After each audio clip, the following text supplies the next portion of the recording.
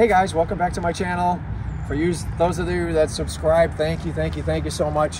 For those that haven't subscribed, please subscribe. I want to do a video about having the Tesla Model 3 Performance after 2 years, 2-year birthday for this car. I didn't get the protective shell for the car.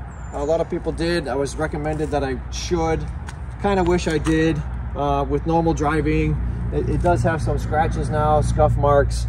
I did try to fix some with the paint that that you can order from Tesla. Yeah, there's some nicks, and maybe for the 2-year birthday after, I will get those fixed and get the protective shell. At the time, it was about $5,000 for that option, which I thought I didn't really need, but probably should have gotten to protect the paint better. After 2 years, do I still love this car? Yes. I have about 38,000 miles on it already over 2 years. Some concerns I heard about the car were the tires wear out really fast.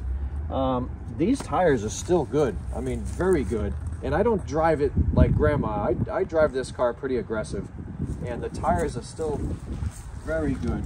The car is still up to date. It's always getting software updates. It's clean inside. I have a couple scuff marks on the seats. People get concerned about having the white seats. There is marks. I did sit down on something and got a scuff mark here. All in all, the seats are still in good condition, even being white. If it wasn't for the wife doing 90% of the cleaning on this car, the deep cleaning, it'd probably be more regrettable, but she really does a phenomenal job of keeping this car clean for me. Everybody that gets in loves it. There's nothing like getting in this car when it's cold and the seats are warm, the cabin is up to temperature. I'm always getting comments about the car. Everybody loves it. It's never going to go out of style. And it just keeps getting better. It keeps getting better.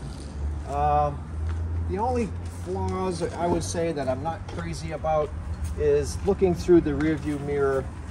I still have a hard time because I can only see about half in the mirror, the road, and the other half I only can see the back seat.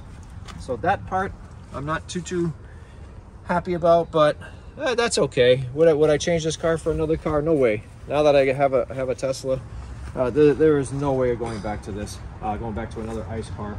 I see ICE car parts all over the road when I'm driving, mufflers and pieces, parts. This I don't see anything falling off. One upgrade I did do to this car is the interior lights come with a standard white lighting around here, underneath the feet, where the feet are, and underneath the puddle lights come with standard white lights, which are really dim. I did upgrade these to LED lights. Super simple. Each one takes probably 2 minutes to pop in with a little screwdriver. I think I changed 8 of them or 9 of them, and they're blue, and it matches the car. At night, it's a phenomenal look. I'll try to remember to open it tonight and take a picture with the doors open, the trunk open. It really adds a lot of value to the look of the car for a small price. Each one of those lights was probably, I don't know, 10 bucks or something like that. So for under $100, it really adds a lot. And you can get whatever red, you can get whatever color you want to match your car.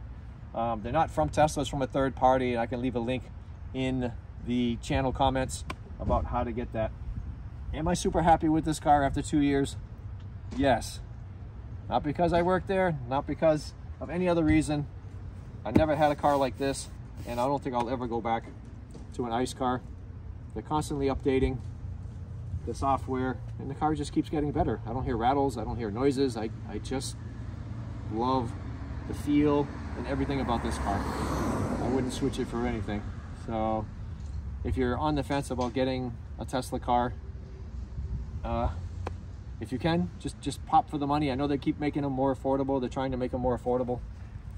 If you can spend the extra money to get one, I would highly recommend it. Enjoy it if you get one. So kind of a fun thing about the car is you can name your vehicle when you pick it up brand new. You can call it whatever. If you want to call it Honey Bunny, or you want to call it Lightning, or whatever. Mine happens to be called the Blue Bullet. I liked that name from the moment I sat down in it. And I was like, it's blue, it's fast. What's a better name than the Blue Bullet? It is, and you can change that name. You got it right here if you can zoom in. Right there it says Blue Bullet, but you can change that anytime to suit whatever you want to call your car, the Destroyer, the Rocket, whatever. Driving Miss Daisy, whatever name you'd like, you can change it to a name that you like. But for me, Blue Bullet seems fitting for this particular car. Software keeps getting better. They're always coming out with updates, stuff to amuse yourself with emission control or with the light display or light show. There's no other cars out there that has over-the-air updates that work like this flawlessly, making the car continuously getting better and better and better. I can't say enough about it. It is an awesome car. Everybody that gets in loves it. Hey guys, another addition I did to the car basically was replace the mats, the original Tesla mats it came with. You got these heavy-duty Tesla all-weather mats. Yeah, they're a little bit pricey, but it really protects the floor underneath. It keeps it pretty much brand new.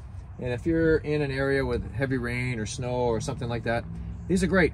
You could just take them out if it's full of snow, dump them, wipe it down or whatever, and put it back, and it protects your car a lot better than the mats that come with the car. Those will get destroyed with snow and sand and that kind of stuff very quickly.